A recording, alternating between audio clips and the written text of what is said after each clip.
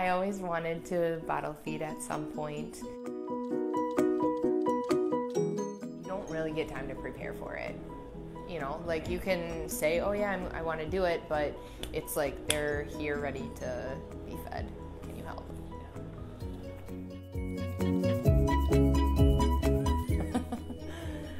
My name is Lexi, and I have been with Rough Start Rescue for about 2.5 years now. In the spring, the amount of requests that we get in every day for kittens is crazy. I know there was one week in particular where we had over 60 kittens being requested to come into the rescue. We took in this spring 2 bottle-fed babies named Chip and Shay.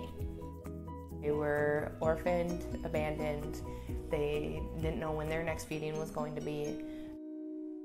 I literally walked in and heard them screaming. They didn't know when their next feeding was going to be. Hey. Hey. You tired? You hungry? We don't always have enough people to save all of these babies.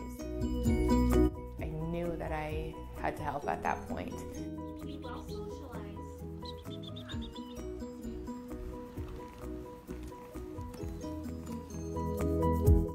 A bottle-fed baby, whether it's dogs or cats, is an orphaned baby, or maybe the mom's not able to produce milk for the babies, and so it's when they're still supposed to be nursing and they are, you know, instead being supplemented with formula. I never realized how little sleep you get with them, but it was truly amazing. They went to work with me. I slept in the bathroom a few nights so that I didn't have to move so far for feedings. It was a truly amazing experience. Look at me. I'm a messy kitten. It was very awesome. Alright, let's talk about Chip. Okay.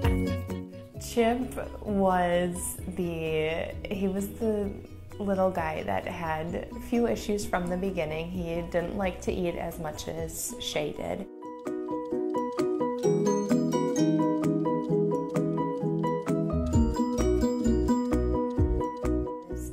We really tried to do everything for him. Come on, guys. You playing? Chip did pass away on Father's Day of this year. You know, we gave it our all with Chip. We exhausted all of those resources, and he did have an underlying condition. So through the bottle feeding experience with both Chip and Shay, the connection that you make with these babies is really quite remarkable. I absolutely fell in love with both of them, and after losing Chip and seeing how much they loved each other, I couldn't part with Shay. So Shay is a part of our family now.